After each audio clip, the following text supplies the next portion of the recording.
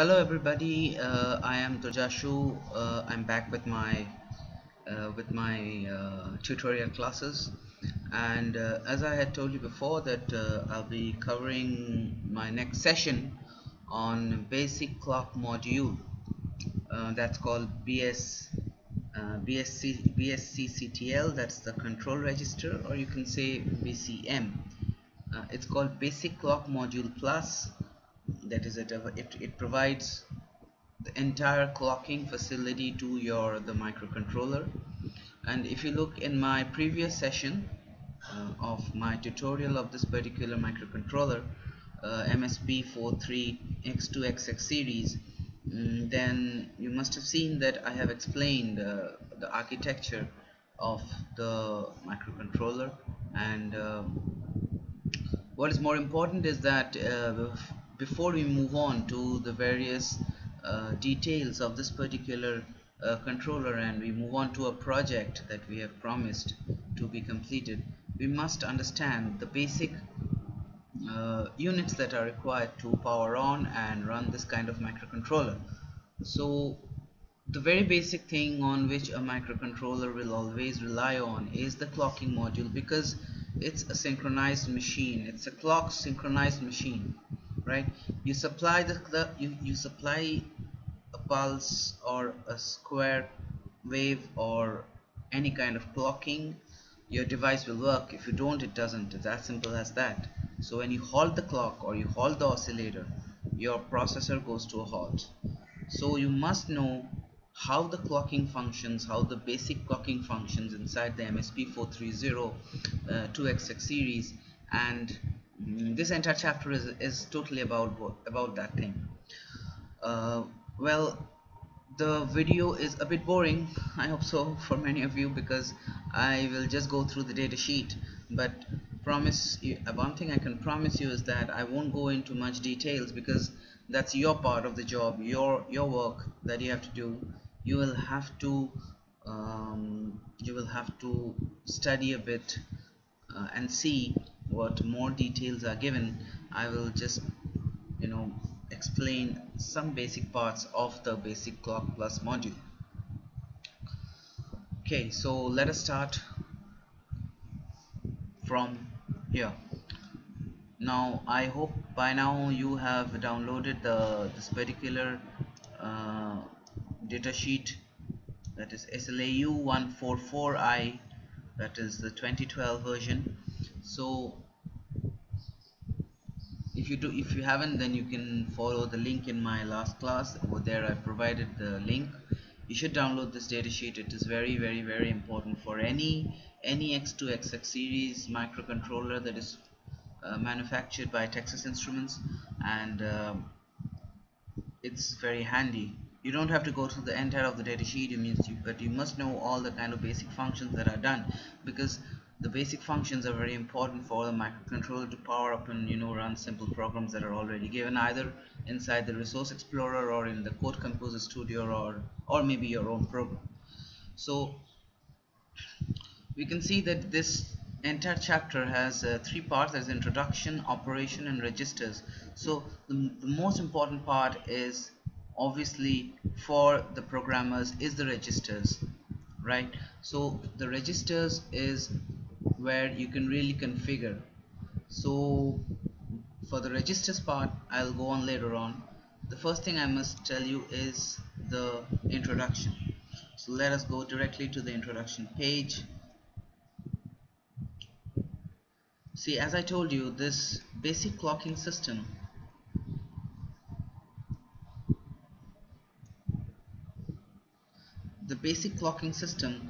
has mainly, you can say, three sources of clock, right? One is the ACLK, as you can see over here. I will just make it a bit bigger for you to understand. One is ACLK, that is called the auxiliary clock. The auxiliary clock is used to provide clocking to various parts of the microcontroller when the microcontroller is in deep sleep mode, that is in the low power mode. Then there is MCLK, that is the memory clock or the main clock or the main system clock, this MCLK can be used for the peripherals as well as the core. So it is up to you whether you configure in the registers that I will show below, that whether you want to use the MCLK or the main system clock for the core only, or for the core as well as the peripherals. But make sure if you're using the MCLK for the core as well as the peripherals, then you have to use some kind of methodology, so that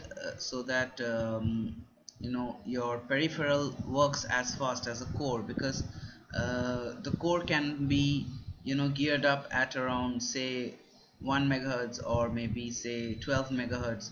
And if your peripheral, if say for example your I2C peripheral, that is a serial communication peripheral, if the serial communication peripheral doesn't work at such high speed, then I'm sorry to say your high speed clocking of the peripheral is of no use. You're basically wasting the clocking. My suggestion would be to keep the MCLK extensively for the main CPU, and maybe some vital functions like the micro DMA or the SRAM and the memory part, and keep all other peripherals in something else that is I explained in the last class, that is called the SMCLK, that is a sub main clock or subsystem clock. So how do you configure, and how do you use all these kind of complicated clocking system for your microcontroller? So that is where I will begin. First, let us see that how many types of clocking is there. As I told you that day,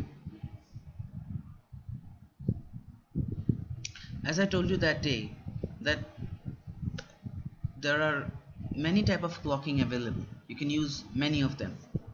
One most important clocking system is the very low clock or VLO clock. VLO clock is nothing but a very simple RC oscillator with a very low accuracy, but you don't need accuracy when the microcontroller is in sleep mode. What you just need to do is, you know, you just got to ensure that any kind of external interrupt can wake up the microcontroller, go to the interrupt service routine, and do the job that it is supposed to do. So very low clock can be one of the clocking system of the auxiliary clock, right? So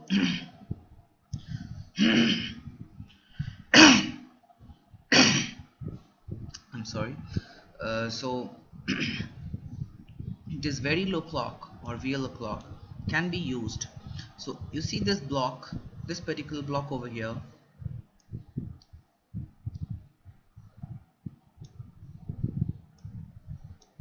This block, as you can see, will select between two type of clocking systems, that is, one is VLO-CLK and the other is LFXT1-CLK, right? So which one of the two you will use will obviously depend on these two lines. So basically, if I explain, then this LFXT1SX, it basically stands for LFXT1S0 and LFXT1S1. These are 2 bits. These 2 squares, as you can see over here, these 2 squares below LFXT1SX, these squares are nothing but 2 bits, right? So any combination of bit, that is, say 1 0, as you can see over here, 1 0 in this trapezium, this 1 0, if you put a 1 and a 0 combination over here, then this trapezium allows the VLO-CLK to move out and then move into the divider, right? I hope you can understand. So putting LFXT1S0 as 1, that is this first bit, and LFXT1S0 as 0, which is the second bit, what you do is you basically allow VLO-CLK, that is very low clock, to move into the divider section of the auxiliary clock. Now what is the divisor for, or the divider for? Suppose if you want, for very low clock, this divider is of no use, let me tell you frankly.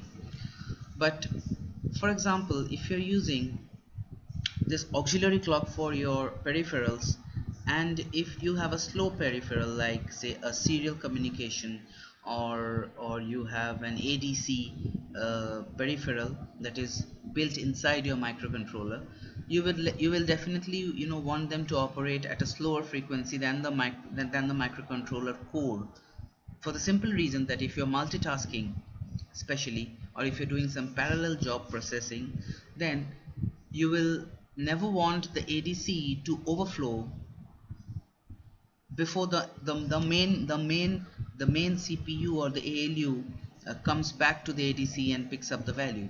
I hope you can understand. Suppose if you have two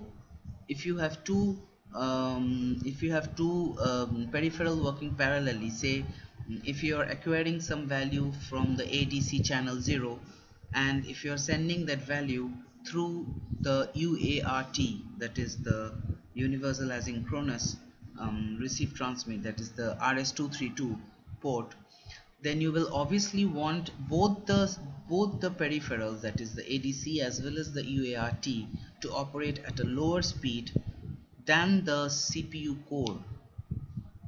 Now ask me why. The reason is, if it so happens that both the peripherals are working at very high speed, then there may be a loss of value, because maybe the ADC has converted and is ready for conversion, or for the next conversion, but the CPU core hasn't been ready as yet, or is not ready to pick up the value from the ADC and send it to the serial peripheral. One option many of you guys might be thinking is, why not use the micro DMA? Okay, fine, micro DMA is good, you don't need the CPU intervention, but for basic students who are listening to this video for the first time, I would say leave aside micro DMA. I'm not considering micro DMA now. I'm just saying that in this case there's a chance that ADC value will be overwritten by the next read, right? So unless and until you control the ADC for the next conversion. But then again, if you make the ADC wait, then you might lose some value or vital analog data at the input channel of the ADC. So you have to divide the auxiliary clock by some value. Say divide by 1 means it is as same as that of what is coming from the clocking pulse, but the best option is to divide it by 2 or 4. That is, suppose if LFXT1 CLK is coming at say 16 megahertz, and if that is the frequency at which the core is running, then definitely you would want the peripherals to operate at 1/4 of it, that is 4 megahertz. So that is the reason why this divisor or the divider part is given. Now how much you want to divide with is again decided with this diva x. Well, this diva x is nothing but DIVA, that is divisor of auxiliary clock bit A. That x stands for bit 0 and bit 1. So if you make a combination of 0 0, that means it's divided, you are asking to divide it by 1. If you are using the combination of 0 1, you are saying divide it by 2. If you use the combination of 1 0, it means that you want to divide it by 4, and so on, right? Now for VLO-CLK, this divisor or the divider or the prescaler, as many microcontroller manufacturers say, is of no use, because you will never divide it, because the core is not working, you don't have any tension. But if you're selecting any other, here you can see there's one word, I'll tell you, there's one word called else. What is the meaning of the word else over here? The else means that any other combination of this particular bits, any other combination of these particular bits, say 0 0 or 0 1 or 1 1, will select the second option of the clock, that is LFXT1CLK. Now LFXT1CLK is a standard clock, that's a very high accurate clock, and it can operate from two sources. One is internally, or you can also use an external crystal. Well, internally, I'm sorry, not internally, with internally with capacitors, but it can operate from several type of crystals. One is you can use a clock crystal, that is 32.768 kilohertz crystal that you can find in the RTC chips, or in the small clock. You'll find those small crystals in the clock. You can put that kind of a crystal over here. I'll just show you, just wait.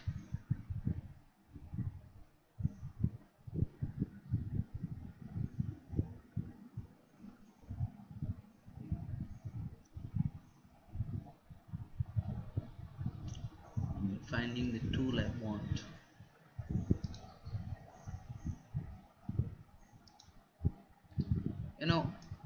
This is the one I'm saying.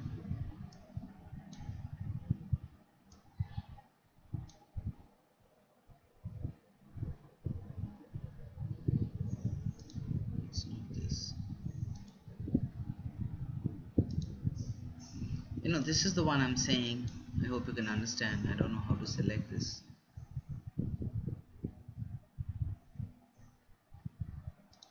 This is the one I'm saying. This one is X in and X out. So these are the two pins which are used for connecting the crystals, right? For the microcontroller that we will use, it will be pins P port 2.6 and 2.7. The beauty of the Texas Instrument microcontroller is that you can if you are not using any external crystal, and if you are using internal DCO or the internal DC controlled oscillator, then you don't have to bother about these two pins getting wasted, which is there in other microcontrollers. If you don't use a crystal, if you use an external clock source, or if you use internal clock source, in some microcontrollers what happens is that those two pins goes it goes unused. So here there is not an option. So for LFXT1 CLK, you can use either 32.768 kilohertz crystal, that is the low frequency crystal. Well, in that case, there are some special conditions that have to be made. Now, what are those special conditions that have to be made? Is that there is a particular bit in a register that is called XTS, right? So the XTS has to be set to 0. That is over here.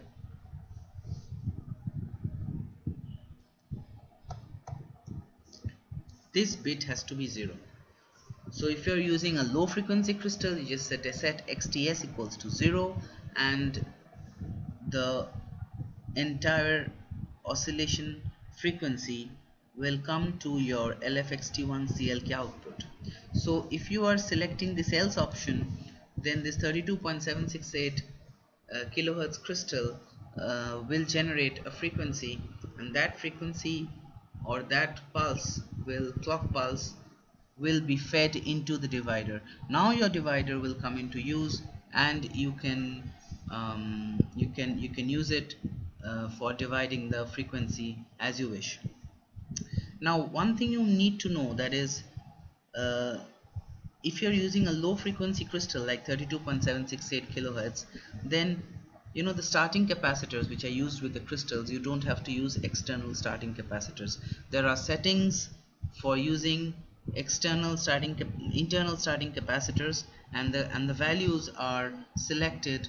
There are many values you can select. You can select 6 pf, 10 pf, 10 picofarad, 6 picofarad, 12 picofarad, and they are configurable using these two bits, that is X cap bit 0. The left square signifies bit 0, and the right square signifies bit 1.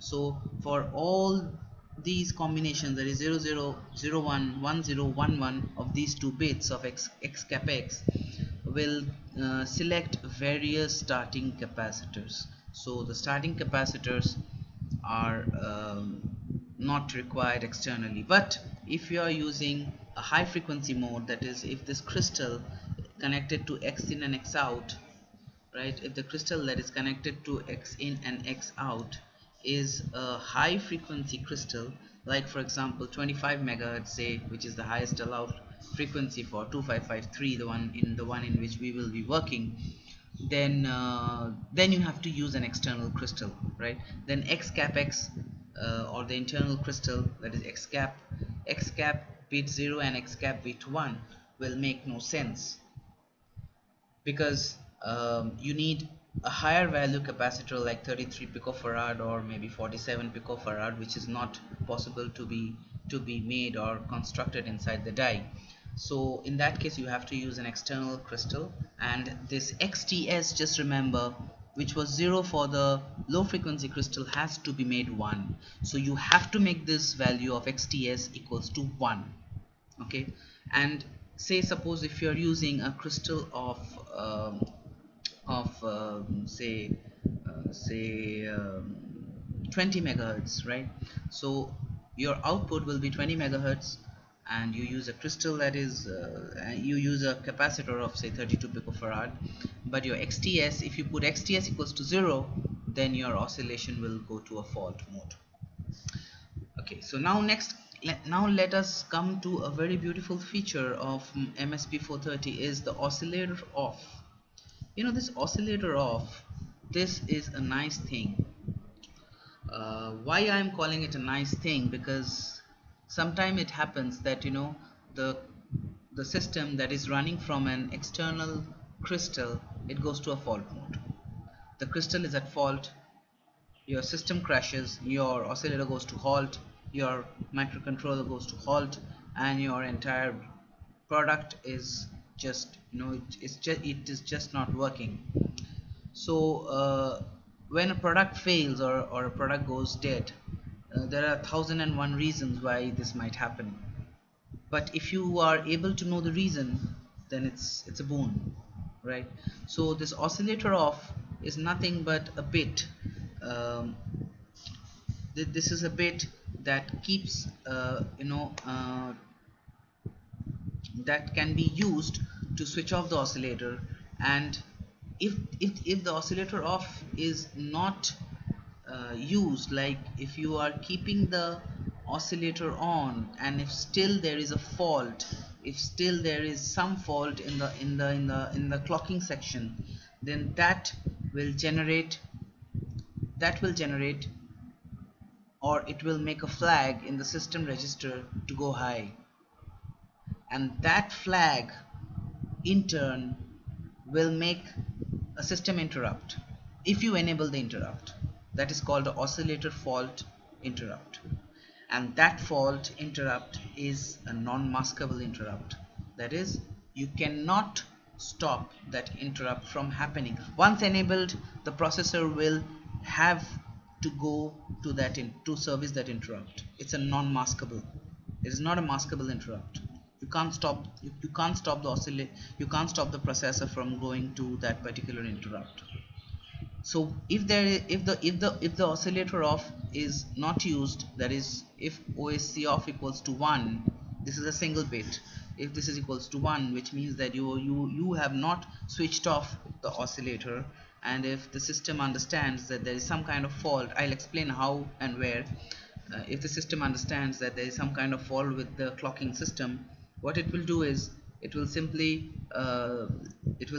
latch the oscillator fault flag, that is OSC OFIFG flag, as far as I remember. I'll see it in the register, and that flag, once that flag is high, and if you interrupt and if you enable the oscillator fault interrupt, that is oscillator fault interrupt enable, if you make it equals to 1, then the processor will service the interrupt service routine. You can't stop it. Now in the interrupt service routine, it's up to you. You can write a code to log a data in the EEPROM or somewhere in the memory, or maybe, you know, send an SMS over the GPRS or whatever, that there is some kind of problem that is there in the crystal. And the beauty of the thing is, you will ask me, well, the core is not working, the oscillator is at fault, so how can I send the data to the EEPROM, or how can I send the data to the GPRS modem, or maybe to the Zigbee or to the Wi-Fi module? Now the beauty of MSP430 is, once it feels that the oscillator is at fault, it automatically switches to the DCO. that is the DC control oscillator, and that takes around 1 or 2 microseconds to settle. So within 1 or 2 microseconds your core switches from LFXT1 CLK to the DCO, that is DC control oscillator, which is the internal oscillator, and log, and it will carry on working unless and until this particular problem is solved and this LFXT1 CLK starts working, and then you again reset the system, and then the system switches back to the external crystal. So that is something very important and very interesting feature. Here you can see one more bit, that is XT1 off, right? This is nothing but, if you don't need XT1 for some reason, you can keep it off to save power. Now I'm coming to XT2. XT2 is an optional, you can see, it is within the dotted brackets. It is within the dotted brackets because XT2 is an optional section. It is not present in all the microcontrollers of the X2XX family.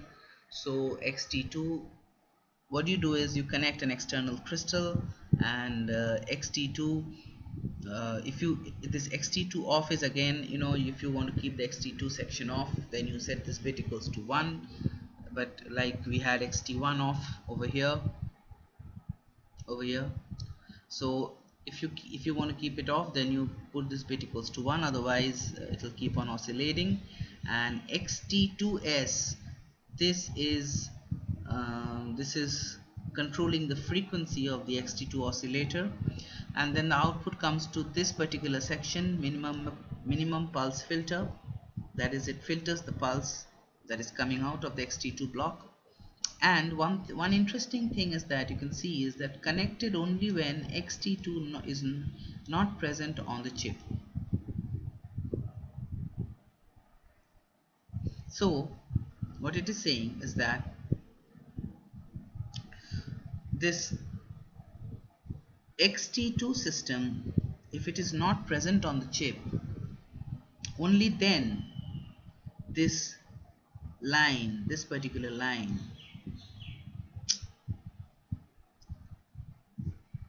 how can I show you the line?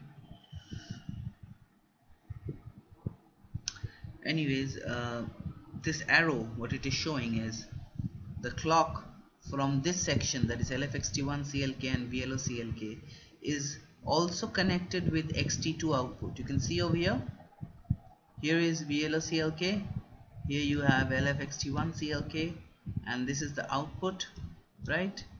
The output is connected also to the XT2 output. So this connection is done only when XT2 chip is not present.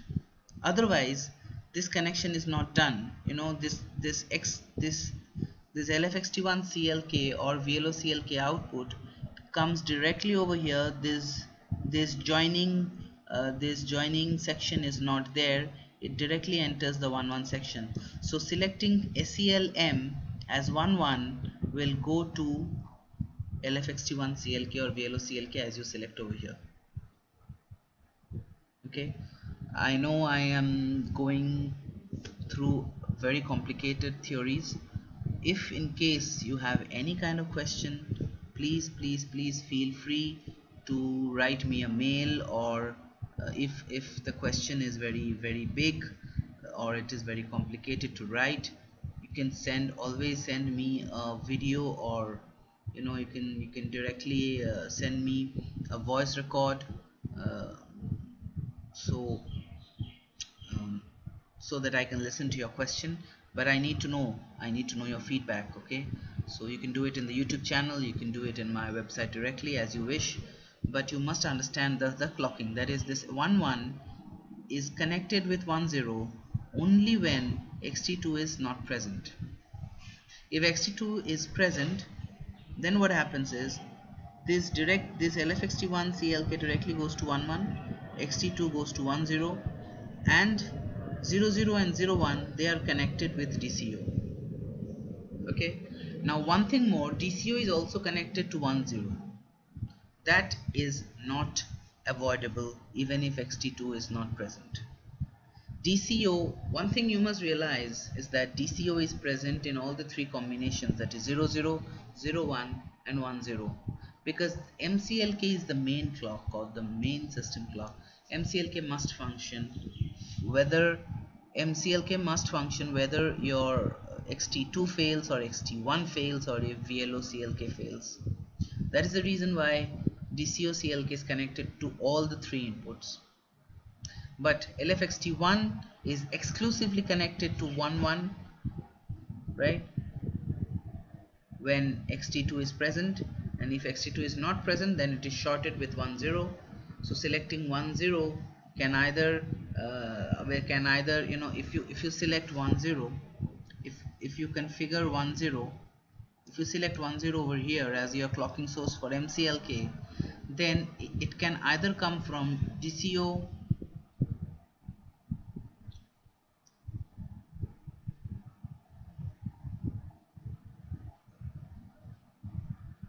it can I'm sorry, if you select 10, it can either come from your LFXT1 CLK, or it can also come from XT2, right? Now this particular section, that is the output of the LFXT1 CLK or XT2, goes to this part. Why it goes to this part, I will tell you later on, because when I go to the subsystem clock. So I hope this is now clear to you how XT2 functions. So XT2 input directly goes into 10, okay, and it's also connected to LFXT1 CLK, and it is also connected to one input of SLS.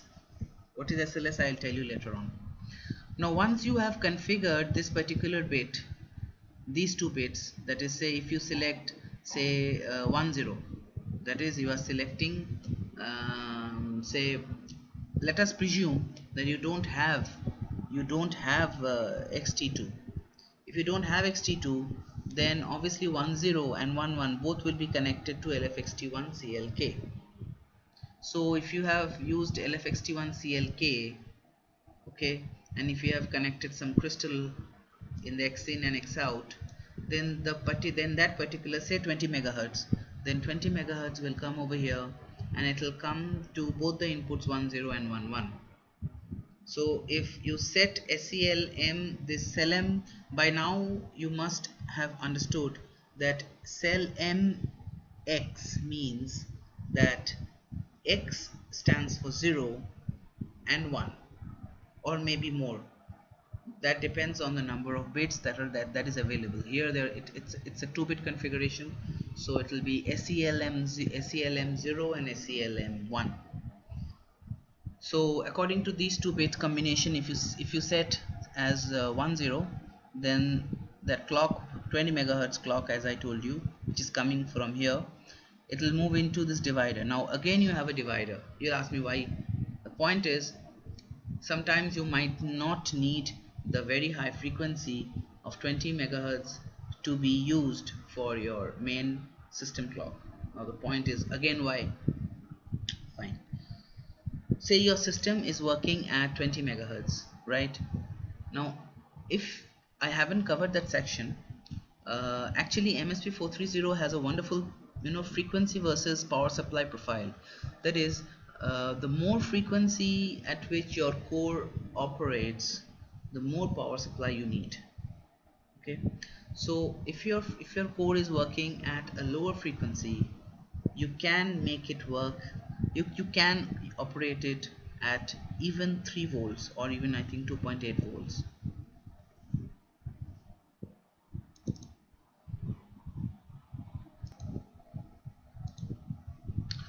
Okay, so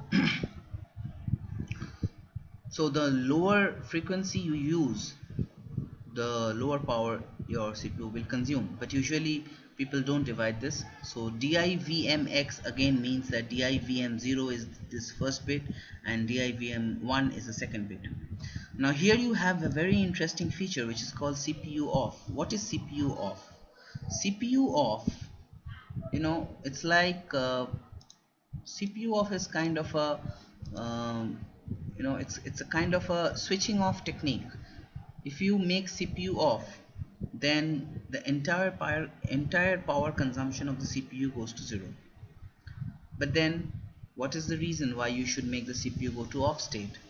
The reason is, if you make CPU off equals to 1, then you can see that what it does is it simply cuts off the clocking.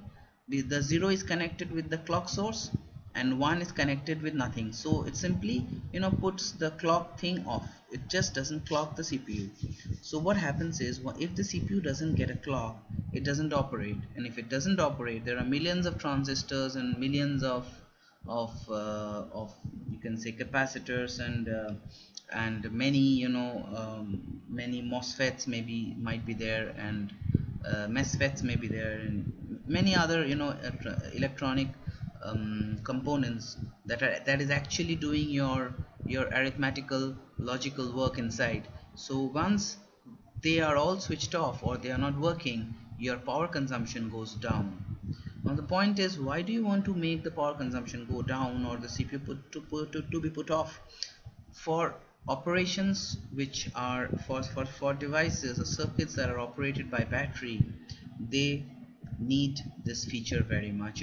You don't need the CPU to be running on a, we all love to write a program inside a infinite while loop and keep on waiting, keep on waiting, keep on waiting. Suppose if you have made a very simple thing, say a clock.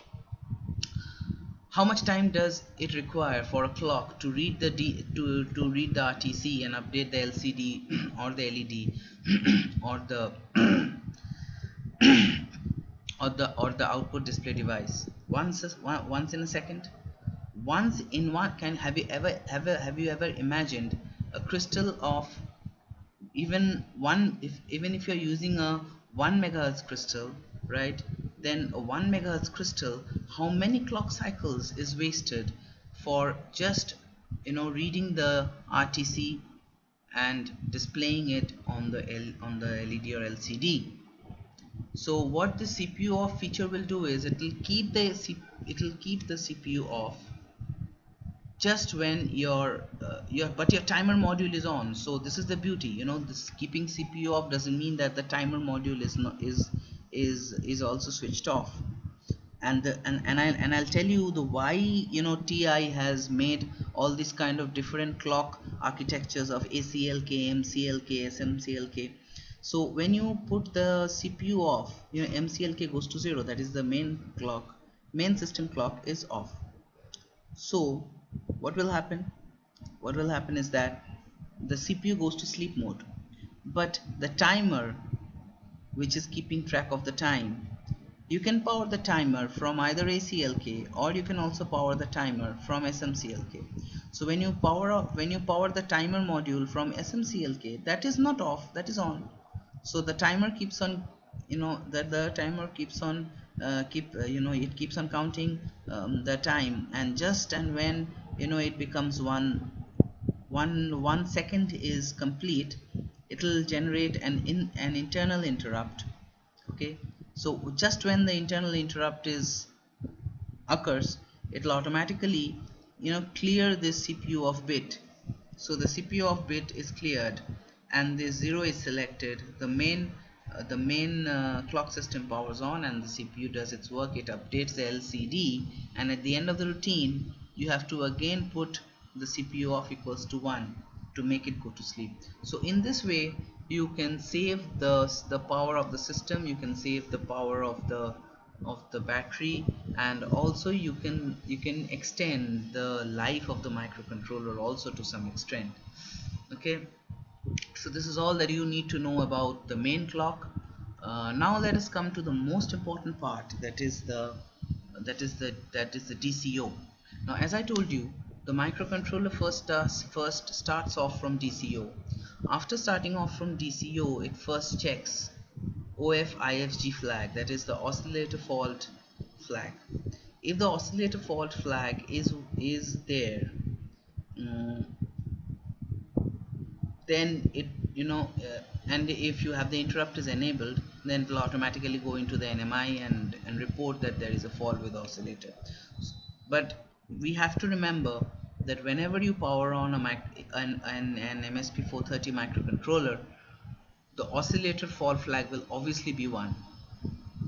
Okay, so if you are operating from DCO and your NMI is not enabled, and if your NMI is not enabled, so you don't have to bother. It can continue working on the DCO.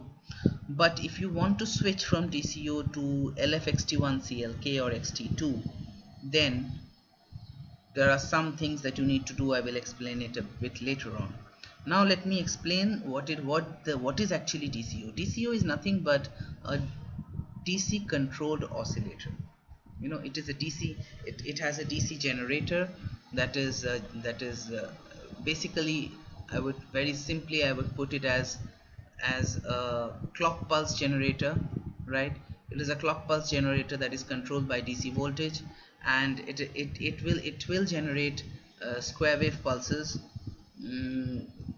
to proper accuracy. That is very much okay for you and your work to be done. But if you require extreme accuracy, then I would prefer go for external crystals, because DCO DCO can never give you the exact frequency that you want. There will be some kind of shifts from the frequency you want. The reason being that this DCO operates in step frequencies. Step frequencies means that there is maybe a frequency of 999.98 megahertz, and there may be the next frequency available is 99.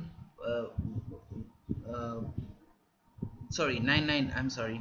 The first frequency is available is of 0.997 megahertz, and the next frequency available is say 1.056 megahertz.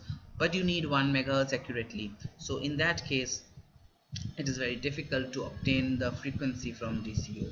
But in most of the general cases, you can very well use the DCO. You can save 2 pins, you can save external component costs, and use pin number 2.6 and 7 for any kind of use. GPIO, buttons, inputs, outputs, everything, right? So now what you see is you can use an external oscillator, that is ROSC, that is you can use an external oscillator into the DC generator, but that we hardly use. So what we will do is the DCO, that is a decode register, what it will do is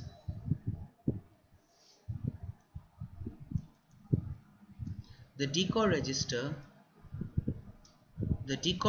what it will do is it will select whether you are providing the external frequency from any timer, or you want the DC generator to operate from the VCC, that is a supply voltage.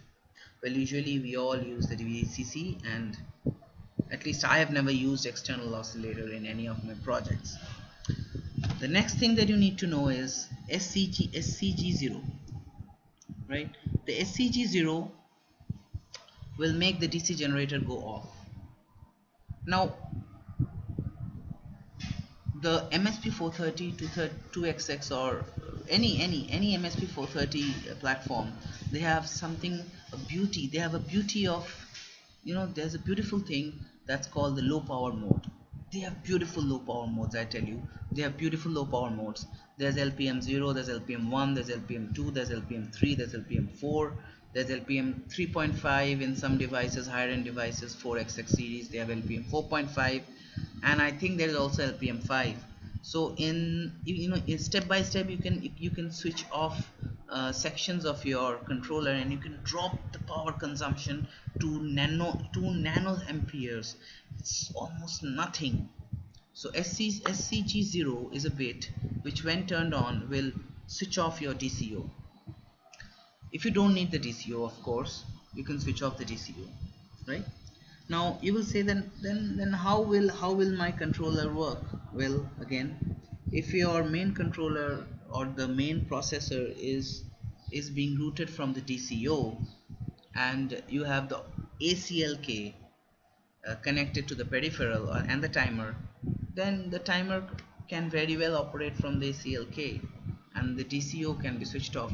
Or even in cases where where you want to operate from external crystal like LFXT1 CLK, then first the processor will start from DCO. That you cannot change, TI has fixed it. It starts operating from DCO, and then you have to write a bit of code to switch it to LFXT1 or XT2.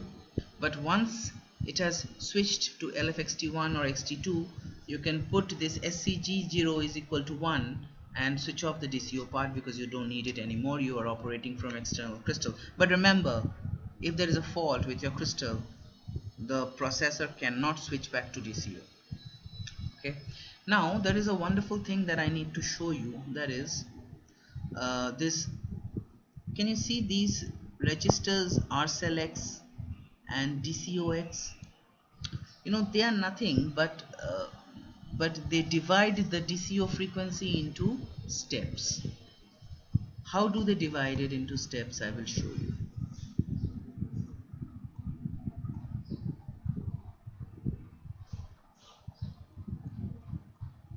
Look at this picture. Look at this picture. Now DCO has how many bits? 1, 2, 3. It has total of 8 bits, right? And your R cell has a total of, I think, 4 bits. So basically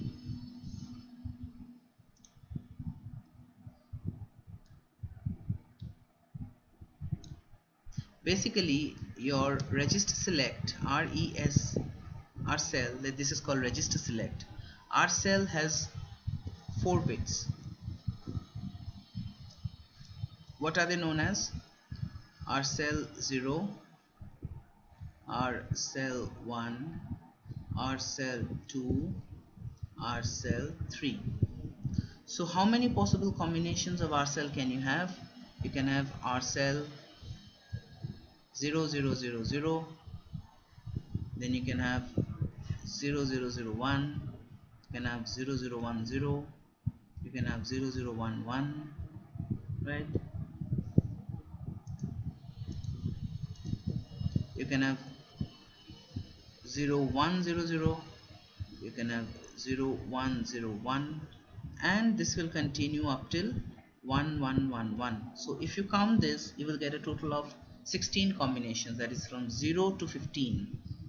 And that is exactly why you can see that RCellX has 15, up to 15 you can go. Now DCO selects the range of the frequency, and RCell selects the base of the frequency. That is, if you select RCell equals to 0, then your starting range would be 100 kilohertz. So if you select RCell equals to 0 and DCO equals to 0, well, also for DCO, I didn't explain the DCO part. Also for the DCO, what will happen? Just make the fonts a bit bigger.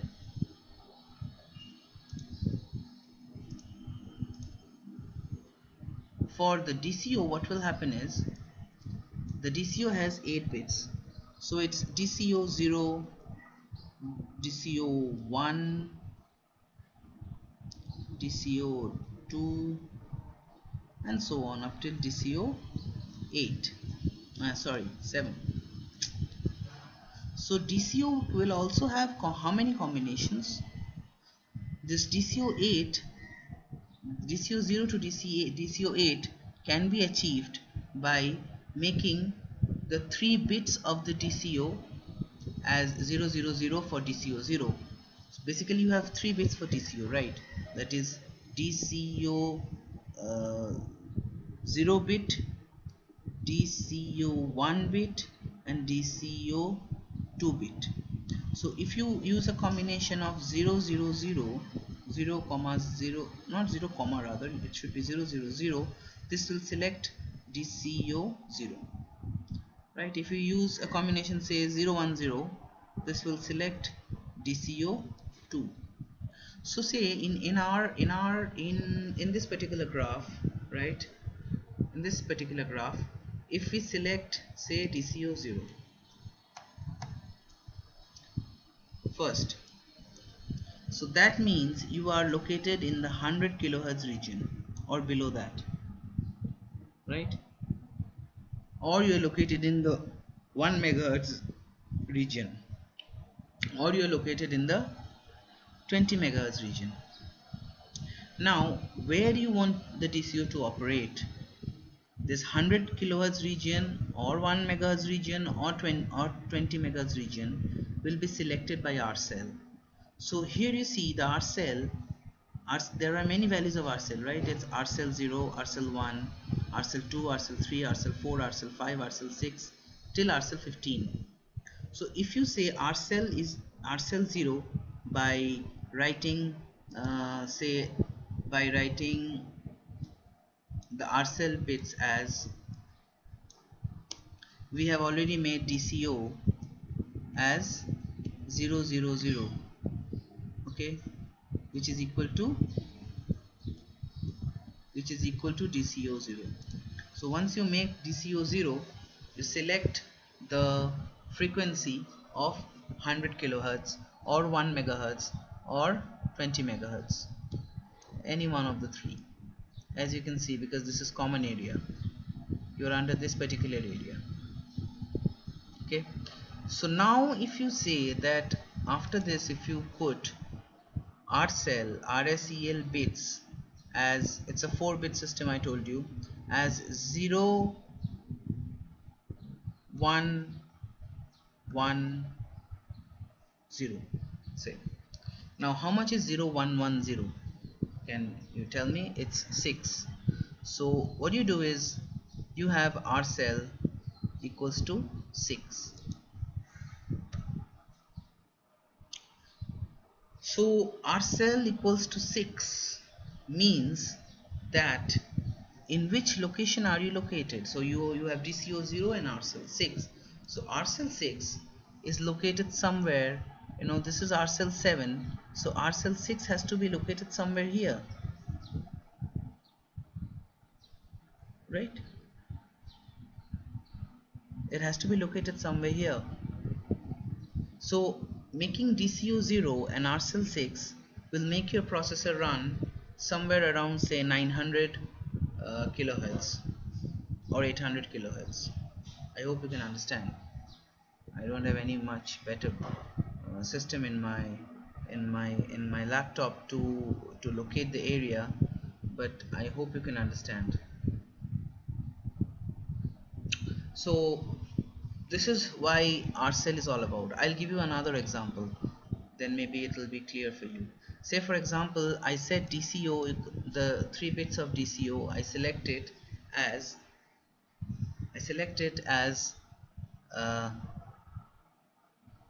100. So how much is 100? It's 4. So when you select DCO as 4,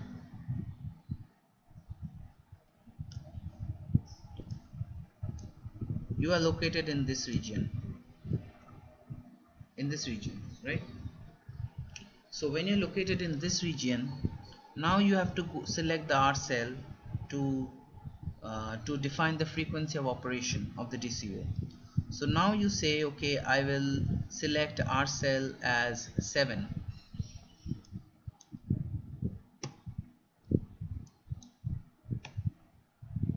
So now what will happen is DCO 4 means it is this region, that is it can be it is almost near about 100 kilohertz, 1 megahertz and 20 megahertz, and RSEL 7 is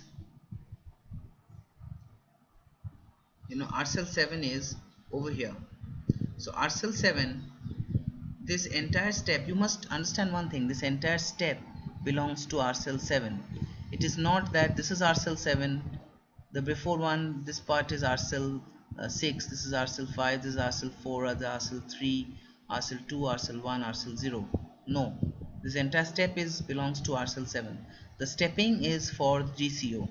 So DCO 4 under RSEL 7 goes to the middle position where the dotted line is. So your frequency of operation will be 1 megahertz.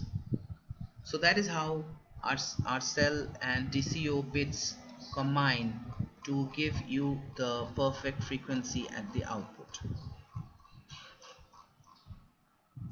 So that is how your RCell bits and your DCO bits will be used to generate the frequency. There's something called the modulator. You don't have to worry about the modulator. You know, the modulator is used for synchronization of one particular frequency selected by the DCO and the next frequency that is there. That is, suppose if you select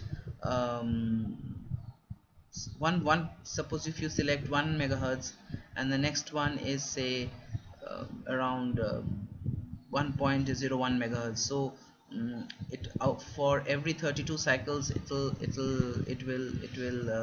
make uh, a punch of the next frequency. This helps the clocking system run smooth, so that you don't have to bother much about. What you need to know is there's RCell and DCOX, and both of them, you know, they will be sent to this DCOCLK. This DCOCLK will be routed, I told you, to 0001, both of them. That is, if you want the MCLK to run from DCO, so 0001 will help you select the DCOCLK, and then DCOCLK also enters into the SELS, that is select. Here what is done is, you have like the main system clock, you also have the sub-main system clock. So for the sub-main system clock, you can have two source of frequencies or two source of clocking. One is the DCO, and as you can see from SELS, you can also select, if you select SELS equals to 0, then the DCO is sourced into the SMCLK. But if you select 1, then it will again go to the XT2, right? It will again go to the XT2. So XT2 is selected as a source of clock or clocking in case if you are selecting SELS equals to 1. And after that there's a divisor. If you want to divide the DCO clock by, if you want to make it divisible by 2 or 4 or 8, and then after that there's a beautiful switching, that is SCG1. SCG1 will again, you know, enable and disable the sub-main clock. So if you want, so I hope you can understand one thing, that, you know, if you put CPU off, if you put this thing off, SCG0 off,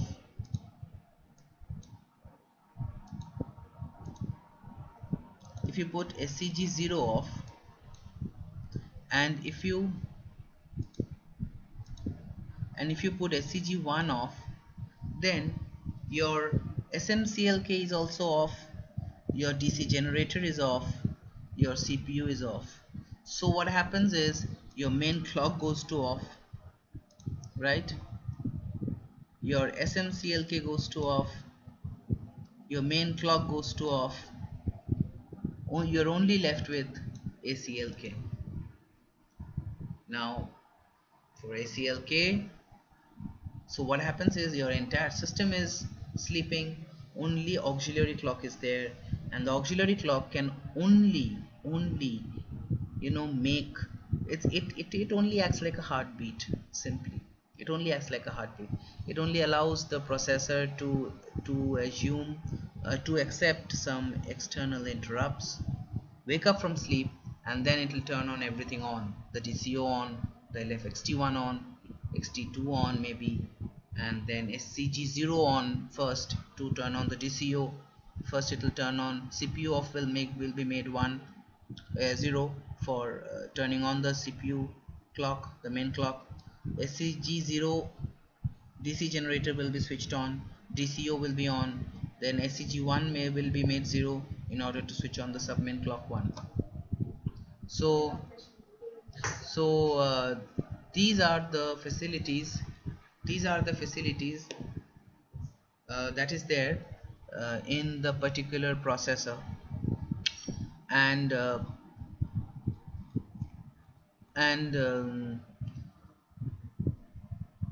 This is mainly how you should, configure the clock oscillator part of your particular MSP430 microcontroller. There is nothing more than that.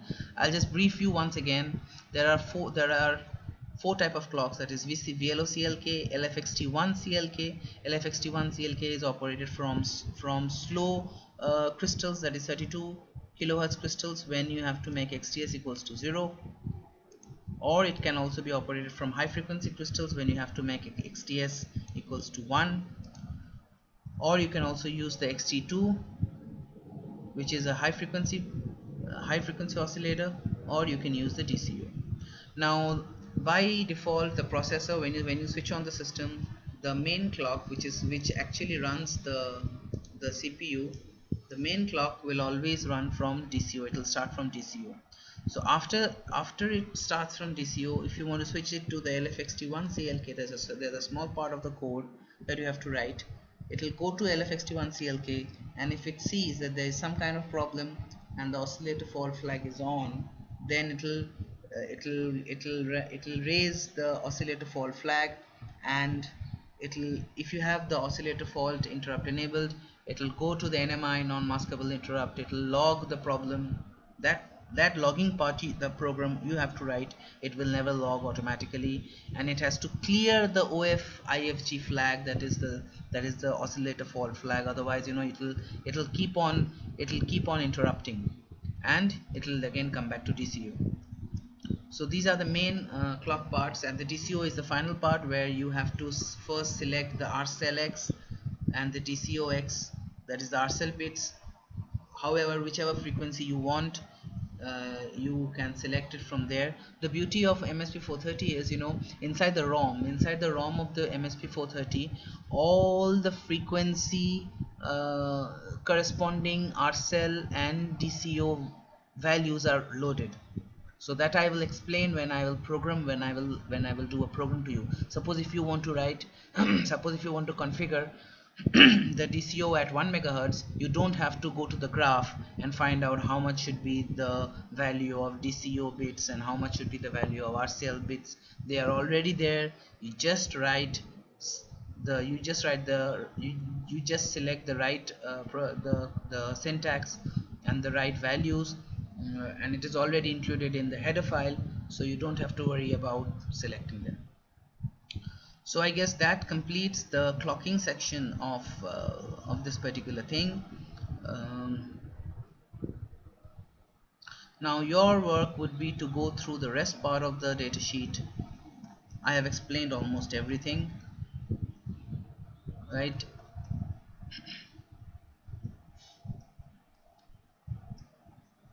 Here is the part which I was discussing, that is the modulator.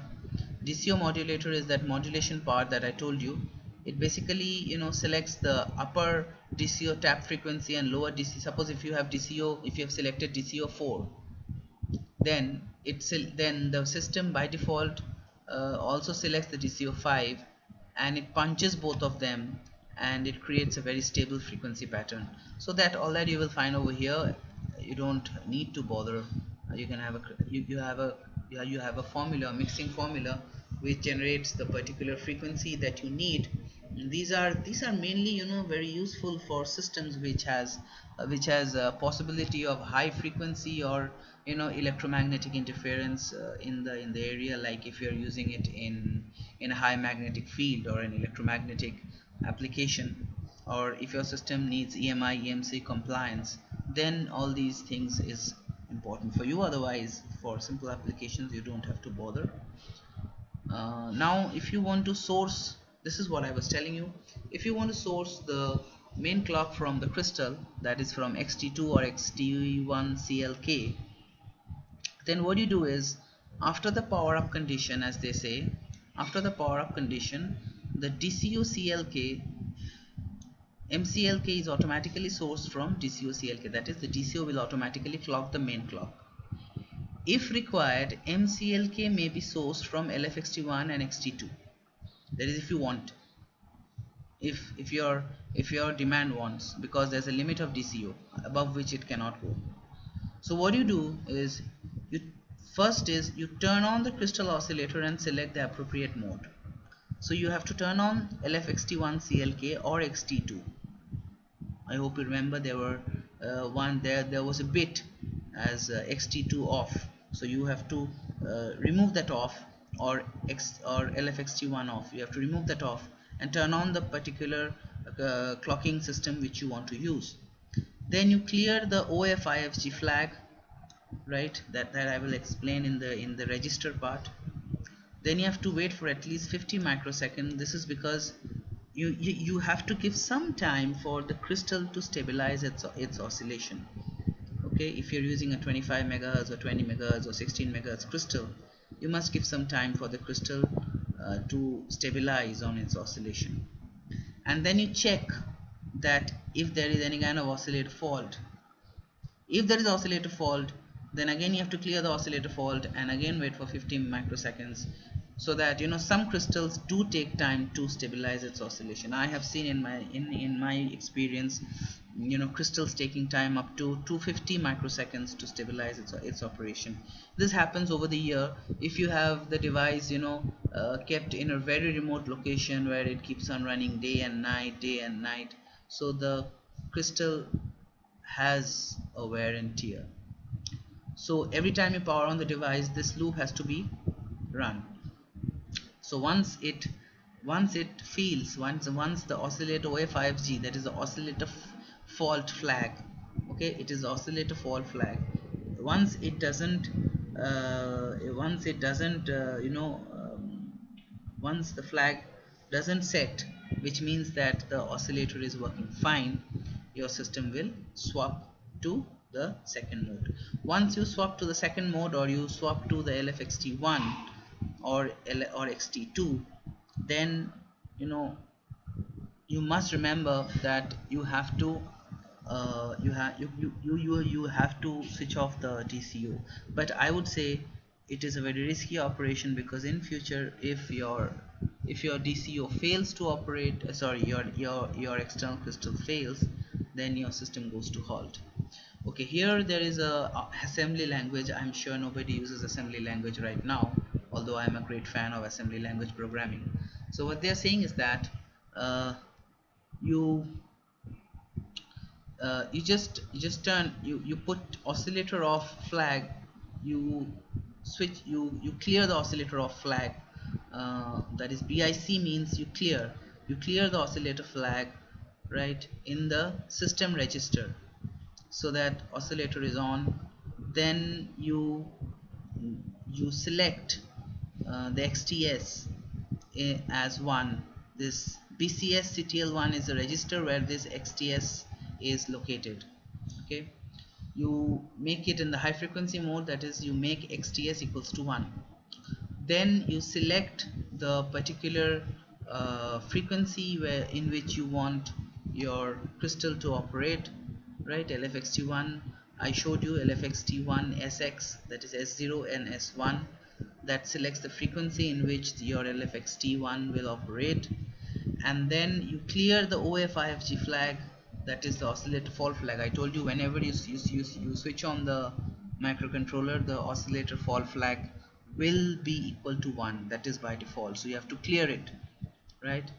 And then give some delay. This delay is given by this loop. This entire loop is for the delay. So this delay is for that 50 microsecond that we've seen over here.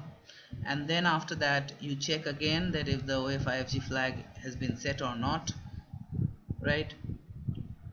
So if it is not 0, that is, if it is 1, this J and Z over here means that if jump not 0, which means that if the oscillator flag is not 0, that is if it is still equals to 1, which signifies that the oscillator is having fault and it is not stabilized as yet. So you again jump back to the same loop, that you clear the oscillator fault and you wait, as I was telling you over here, test OFIFG and repeat steps 2 through 4. So once it becomes 0, then this condition fails, and then you can select the clocking source as SELM1 and SELM0. That is, SELM1 plus SELM0 means that SELM bit 1 and bit 0 will be the combination. That is, SELM will be equals to 1 0 combination 1 0 combination. If you go back to the page, you will see that SELM 1 0 combination is the LFXT1 combination. So this is how you are going to select the particular clock system.